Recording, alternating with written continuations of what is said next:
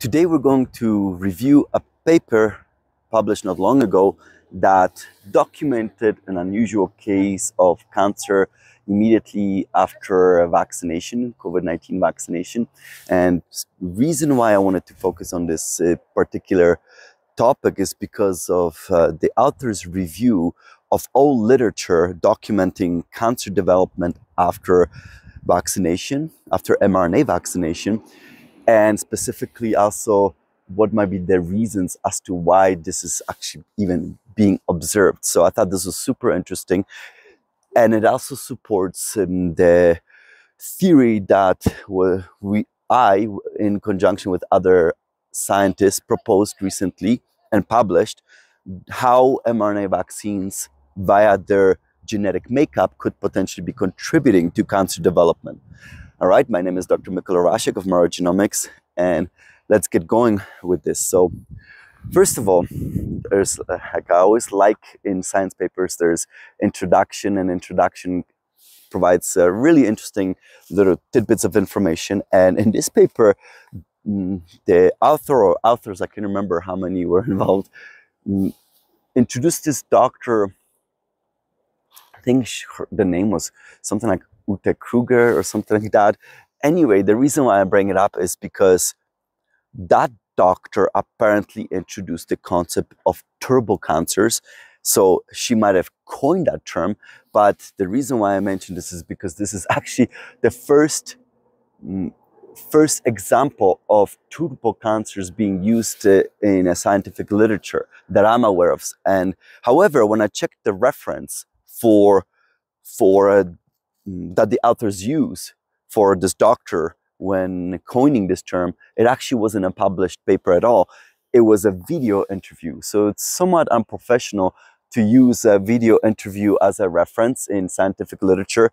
And by the way, in a pandemic, I'm seeing this trend more frequently, it might be because of the fact that there was such a heavy-handed censorship of what kind of information was allowed to be published in scientific literature, that as a consequence, it might have actually resulted in this new trend where scientists are using non-scientific references. Not a professional way to do it, but nevertheless, I watched the video, and the video was very good, so worth checking out. Anyway, that doctor also mentioned that she suspected that the reason why we are seeing this proliferation of turbo cancers might be because of the spike protein getting inside the nucleus. That's an old story right now. The paper that actually proposed that has been retracted since. I made a video on that topic. It is still the biggest, most watched video I ever made. And it really is the video that helped me launch this channel, really. But nevertheless, and there's other supporting evidence that suggests that indeed spike protein could be getting inside nucleus, but it's very weak evidence. But nevertheless, you can check out videos of that evidence, because I made content on that. Then we move on to the actual, well, actually the authors also mentioned, listen, the reason why we don't know anything really is because when the clinical trials were done, they were these gene therapy products, the mRNA, so-called mRNA vaccines, they were never actually investigated for the capacity of introducing, say, mutations in a genetic content or ability to produce cancers. And furthermore, the clinical trials were ended prematurely because everyone involved in those clinical trials, nearly everyone, was allowed to vaccinate merely a few months after the clinical trials started, and therefore we cannot measure the long-term consequences of vaccinations, which is how you would potentially be able to start determining whether indeed such a procedure was dangerous for cancer development or not. Okay, so that's a problem. And then the authors go on to present the case themselves, which is what spurred them producing this article. And they presented a case of a young woman, 30-year-old woman, who was very healthy and had an athletic lifestyle, and who started to have bad symptoms immediately after her second shot, mRNA shot. The first one she was fine. After the second one, literally next day, she started to have certain symptoms. The weird one was like this neck and jaw lock. She started sweating. She started to have like fever. I think she like tremors and nausea, just not feeling good, and that it progressed into even worse case scenario. She started to have insomnia and hypersensitivity to light and sound, so really unusual cases. And eventually she was actually diagnosed with I think they called it precursor B-cell lymphoma. So basically cells that are precursor B cells, and basically those cells were being they were dividing uncontrollably. So because of that, she was treated with chemotherapy and everything worked out just fine for her. So that's great. But it also then authors decided to see, well, how common is this? And they checked published literature on this topic.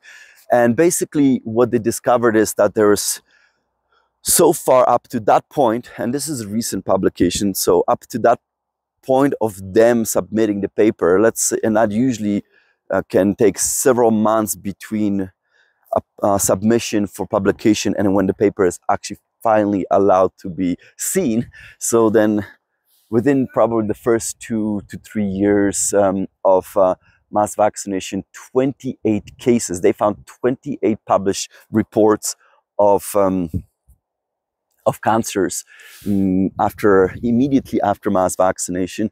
And basically out of those 28, 26 of them were in either blood or lymph tissues. So they refer to them as hemato-lymphoma cancers. So basically affecting either your lymph nodes, lymph liquid, or blood.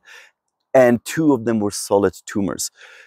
Of these 26 affecting blood and lymph tissues, I think something like 9 of them were specifically affecting B cells, 11 were affecting T cells, additional, I think it was 6 that were affecting myeloid line, so basically cell line that is a precursor to formation of blood, and 2 more were, like I mentioned, in solid. Again, out of all of those 28, 4 were in the actual injection site, including one of those solid tumor ones. So that's also pretty interesting. One more thing to mention is that most of these are either lymphomas or leukemias that are being observed.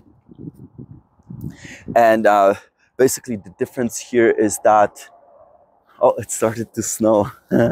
Great. Basically the difference is the origin, right? So leukemia will originate in a bone marrow versus lymphoma will originate in lymph nodes, but same cell lines could be targeted either way. And the reason why that was of interest to me is because we recently published a paper review where I'm the lead author, suggesting that IgG4 antibodies could be contributing to cancer as well in their own right. And based on historical studies of people with diseases that have elevated IgG4 levels, we mentioned that leukemias could be like the signature cancers that need to be looked for. So we're talking about specifically, these type of cell lines being affected. So there is clearly some background information. This is probably the best review I've seen summarizing all of this, which is why I wanted to bring this to your attention. But how the authors finalized this was basically giving us suggestions as to what might be causing all of these. Why are we seeing cancers after vaccination. And by the way, some of these show up very quick, like within few days after vaccination, so very rapid onset. Most of them are de novo, and that means basically there was never a history of any kind. There was no prior cancer. It just shows up out of nowhere type of thing. And so you can see that there's definitely, this suggests that there could be some sort of a causative effect. So now let's talk about the potential causes that the authors proposed, because this was very, very fascinating as well. So number one, they're talking about the potential of vaccines inducing these molecules called PD-1 or PDL1 on the surface of immune cells. PD-1 stands for programmed death 1. I talked about this extensively now in multiple videos, but basically when you have these molecules on the surface of your immune cells, it signals these molecules basically to no longer work as effectively, so they're going to be shut off. This is part of what is referred to as the induction of this concept of called T-cell exhaustion. So check out some of the past videos where I've talked about this already as well, and I went deeply into this topic in my turbo cancer videos as well. All right, so that was the first one. The second one was the possibility of the spike protein of interacting with tumor suppressor proteins, so proteins in our body, in our cells, that normally are supposed to make sure that cancers do not develop. Hence the tumor suppressor. So P53 protein is one of them, BRCA1 is another one, or BRCA2. So these are important proteins in our body that work in such a way to make sure that cancers do not develop. And apparently spike protein, there is now some supporting evidence that spike protein could be interacting with these proteins and perhaps limiting their proper function, okay? So there is that element as well. Number three is that mRNA vaccinations interferes with proper signaling of this important molecule called interferon. So interferon signaling is suppressed. Again, I went into great deep detail about this topic in one of my videos where I reviewed how the genetic makeup of vaccines could be leading to cancer. So please check that out as well. So then next one that it mentioned that I've never discussed yet was this really interesting concept that binding of the spike protein to the ACE2 receptor can actually trigger cells that have this interaction into certain type of cells into producing this compound called transformation growth factor. And this molecule, this transformation growth factor, as the name suggests, it can induce cells to transform into something else. So these cells that actually say are triggered by this molecule can regress in their state. So from whatever they are already as a mature developed cell, they can regress almost like backwards in their development and to a type of state of cell that would have been seen earlier in the embryonic development. And such cells are now have the capacity, for example, to grow to develop into something else and to metastasize. So this could help, for example, create that dangerous negative environment towards cancer development. All right.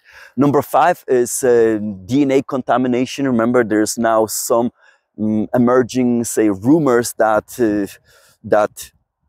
the mRNA vaccines, both Moderna and Pfizer, were contaminated with bacterial plasmid DNA. And while there's still no deep scientific investigation of this that I'm aware of in terms of published literature, this suggests that perhaps such DNA contamination could be contributing to cancer development if such fragments were to insert into the genome of our cells in an incorrect place, for example, in a place where the genetic code is supposed to code for those tumor suppressor proteins. Well, if you disrupt that code and you destroy production of such proteins, again, you could be inducing cancer development. All right, so number 6 was the IgG4 antibodies. Of course, that's my baby.